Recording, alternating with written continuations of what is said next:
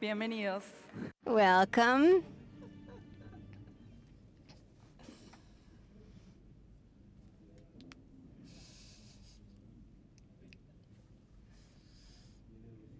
What's this? I was brought here. Okay. Good morning. Good morning, everyone. I hope you feel strong today, May the 4th. I'm Ariel Wecker, and with my colleague Thomas Lynch, we are going to chair this public policy forum. So, say hello to people. Hello, people. Well, as Ariel said, I'm Thomas Lynch, and we are going to present today 4 proposals. And we invite everybody to participate. We are going to have the Q&A session as usual. And here you can participate with the mics, and if you're in the room. And if you are in Zoom, you can either raise your hand or use the Q&A panel, and you can also send questions through the web. Now, if you don't want to come to the mic, you can still, even if you are here, you can do it through those means. So,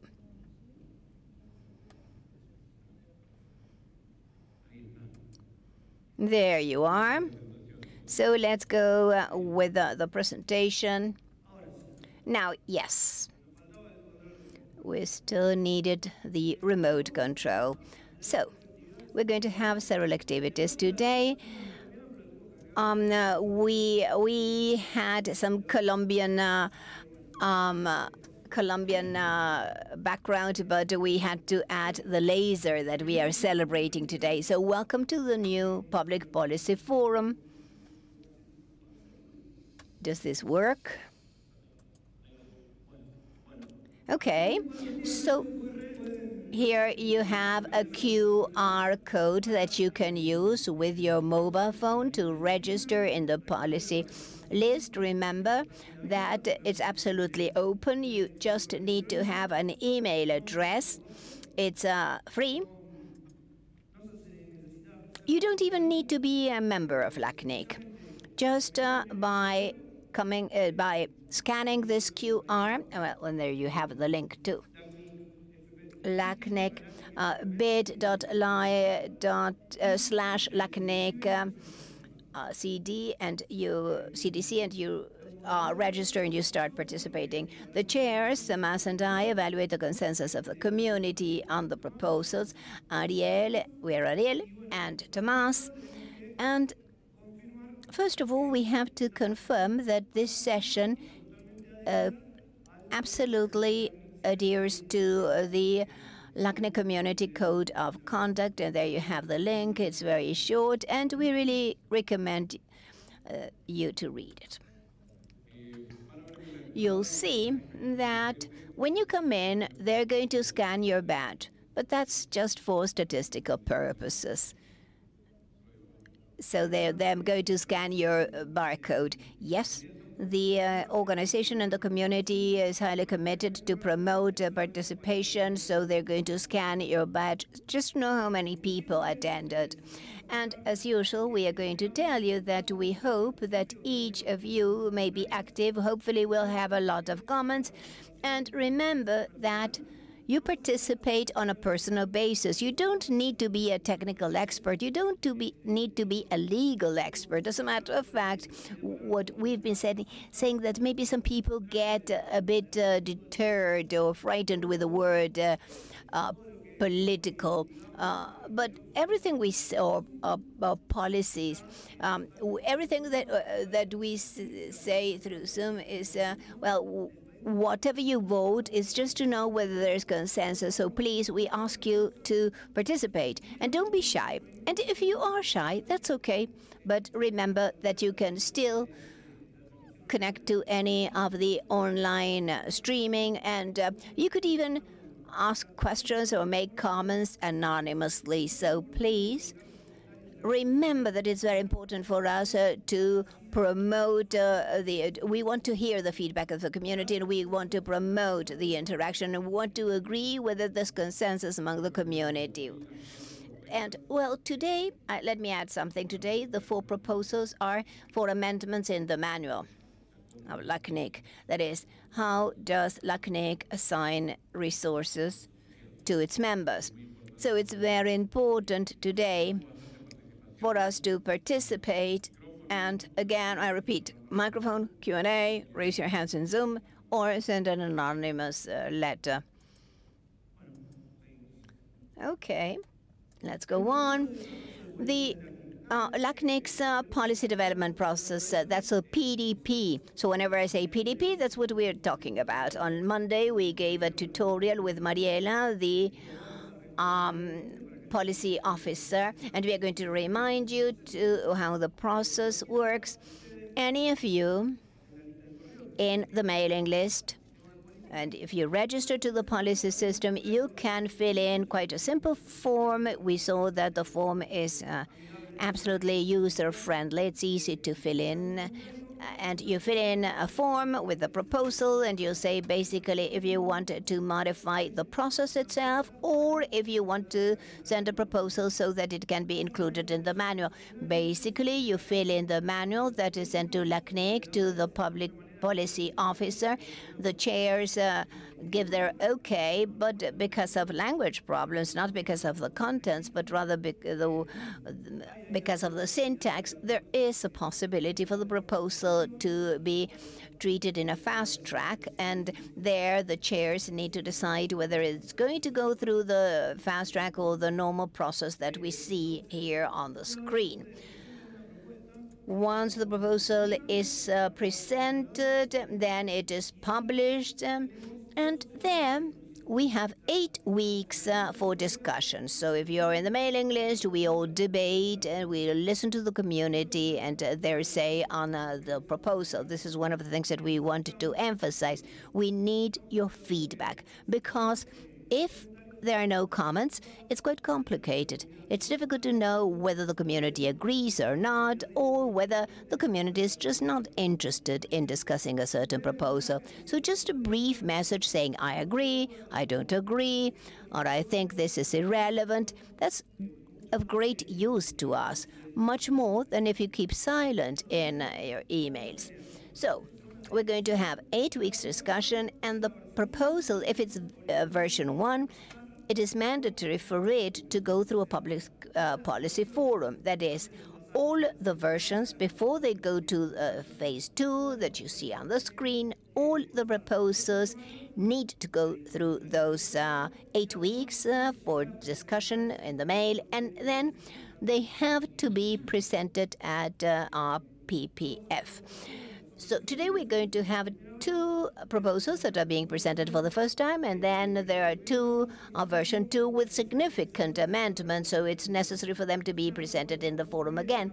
If a proposal has irrelevant changes, then you can skip that stage. It doesn't have to come back to the forum, but in this case, we are going to present the 4. So having completed then the 8 weeks discussion and having been presented in the forum, we go to the first consensus. That's the second stage. There, the chairs get all the information that they collected of the mailing list and the public policy forum, and they decide whether the community agreed or not, whether there was consensus, and then we'll describe what consensus is. And there you define whether this proposal reached consensus or not. That's up to the 2 chairs that are elected by the community itself. Now, let's assume that we reach consensus. If the chair concludes that the community agrees to move forward with the proposal, then we have a 4-week stage for the very final comments. It is speak now or keep your mouth shut forever. So if there are any comments that have not been said during the previous 8 weeks, well, now you have a chance to make comments about them. I forgot to say that the chairs in the second stage have 2 weeks to collect all the information and to understand and to report whether a consensus was reached or not. In the second stage for comments, for a week long. There may or may not be new comments in the list, and then you go to a second consensus stage. That is, the chairs there have 1 week to determine whether the proposal has definitely reached consensus. It's been the case that there have been proposals that have reached consensus, while others, even in the second stage, there were comments, sending it back to the beginning. Before we go to item 5, let me tell you that if any of the stages, even in item 5, in the fifth stage, if the proposal does not reach consensus, you have to start all over again. You go back to step 1. The author has the possibility of redrafting the text or removing the proposal from the policy system. So if you look at the website of LACNIC, there are proposals that have 7, 8 versions, and others where we have a working group with authors that are working jointly so that similar proposals may be merged into one. The authors at all times have the power of withdrawing the proposal if they repent, and they can remove it from the the PDP. And the last stage, 5, the LACNIC's board ratifies the proposal. So the community decides that the proposal reached consensus, and the board ratifies or not. I think that there was only one case in history where it was not ratified by the board of the hundreds of proposals that we've discussed in our history. And then the proposal goes to the implementation stage. And implementation may be immediately or quite fast, if you have just have to change a bit of the text in the manual, or if the proposal has implies changes in the systems or in other NIRs, well, it may take longer. But basically, that is the PDP. It was developed by the community itself, and as a matter of fact, it was the community. It's the community that has the power to amend it. That is why, what I said, the 4 proposals are to change the manual. Yes, and you can even submit proposals of policies that may amend previous proposals. Maybe in the past, a consensus was reached, but as time went by, things changed, and you may want to change it. So it's not written in stone. So do you want to take the floor now? There's no consensus here among the chairs. Should we leave? So we've been talking about consensus all the time. Now, what is consensus? First, we say what consensus is not. Here, we don't vote. You'll see, and we clarify this all the time, and we'll what we call it gauging temperature, measuring temperature. We ask people to raise your hands. If you are online, you'll see a Zoom poll, and here it's not that you get more votes. For consensus to be reached, the proposal needs to be supported by significant opinions after broad discussion where there are no irrefutable technical objections. So we don't measure number. If all of the audience agrees, but one person saw that there was an issue, and that's and presents the rationale, and it's on solid grounds, then no consensus will be reached, even if the entire community was in favor. That is why the chairs have such a difficult role. It's that's quite complex, and very often it implies analyzing many things and many documents. Okay. So what happened since the LACNIC 36 forum, the last hybrid forum? There are several proposals at different stages. 2 proposals were merged, LAC 2019-7 and LAC 2029. Well, a working group was created to work on them. This is the first time that we use this process, the working groups. And so we call on the community to put together a smaller forum, a working group, to analyze similarities and differences between the different proposals so as to consolidate them in a single proposal to be submitted to the community. So really, we've worked very well. We continue to work with the working group. It has 6 members. Several of them are authors and people in the community that are interested in the process. Now, then there are 2 proposals that have been withdrawn or abandoned. Well, we didn't know whether to use the word abandoned. It was the changes in the PDP to improve the quality of the proposals, and the other one too is to abandon IPv6 for to add operational IPv6 as a requirement for IPv4 transfers.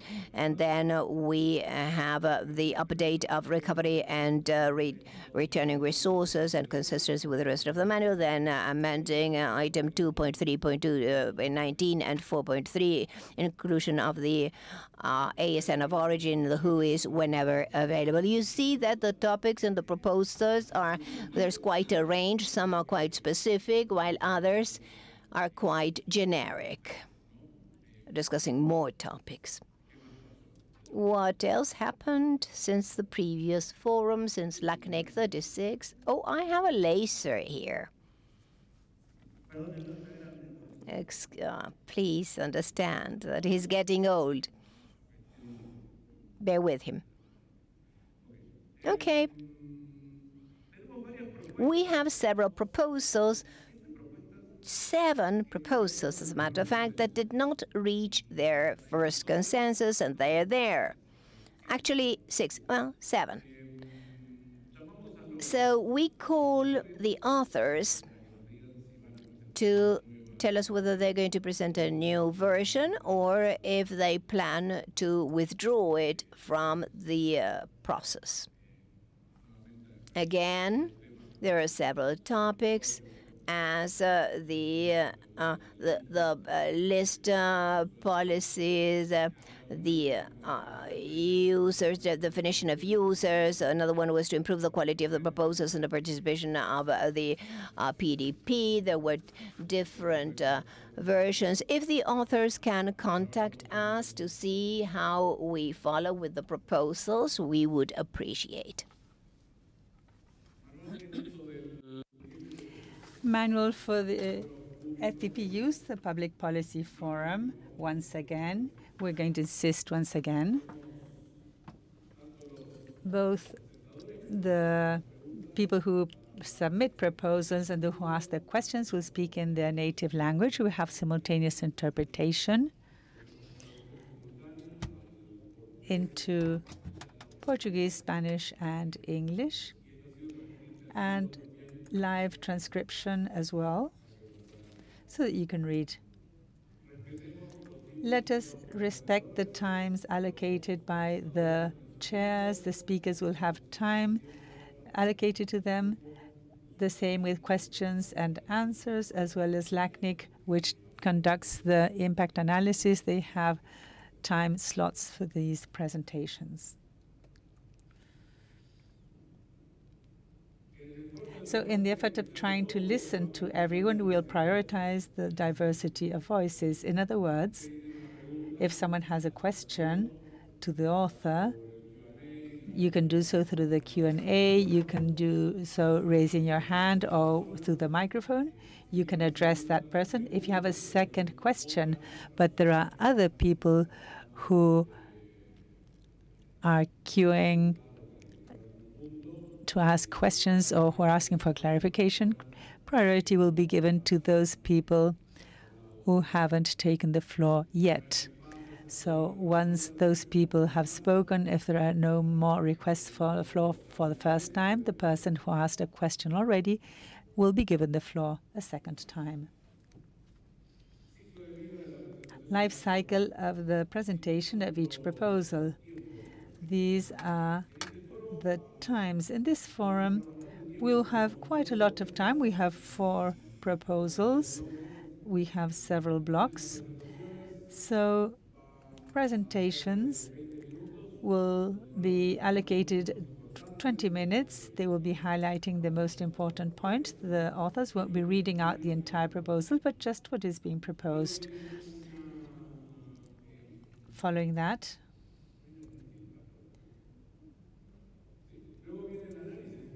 we have the impact analysis.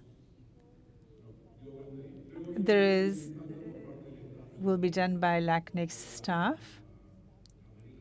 Mariela Rocha will come up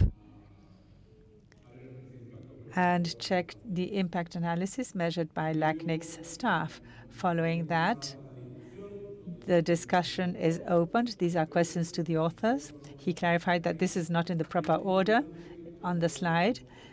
So in the discussion, this can be done through the microphone or through the Q&As. And when you ask your questions,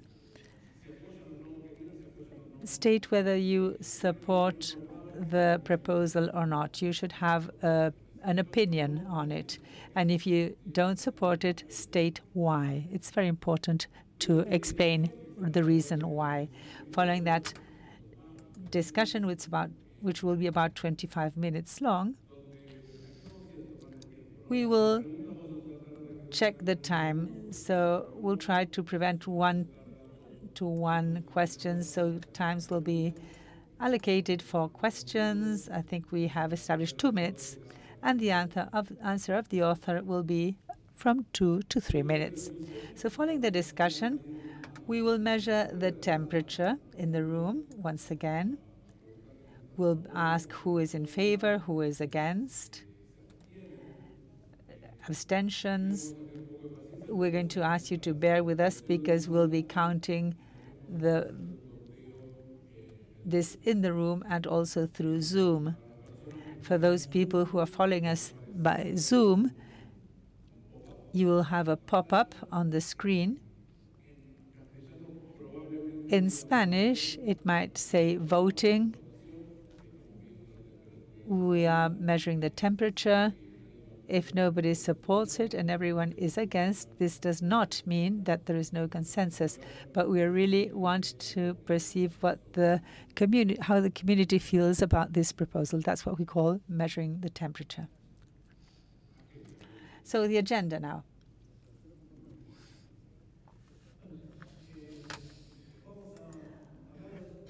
So the time is expressed in UTC, so the people who are following the conference remotely can check what time it is. Those who are here have to just take away 5 hours from that time. So we will now look for the first proposal, which is 2022-1 unified texts that apply both IPv4 and IPv6. The list of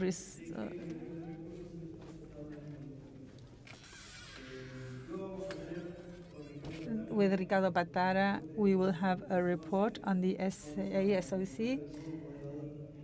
We're not going to ratify the elected chair at the end of the session, and as usual, an open mic so that the community can tell us what they think or whatever they wish. The proposals are 2022 1 version 1, 2020 10 version 2, 2021 4 version 2, and 2022 2. So we're going to organize a bingo, the LACNIC bingo, the IPv6 bingo. All those of you who wish to check with this QR, this will take you to our website. There is a bingo. There will be wonderful prizes. So during the bingo, we're going to tell you, as we go along, we're going to say words that are quite common. For example, Sergeant in Arms, Bate Papo, Nano, Bananeiro, Policy Modification, Mailing List, PDP. So those who have bingo, shout out IPv6, and you will be rewarded with a T-shirt. And here we have the notary who is checking. So don't cheat. So now let us start.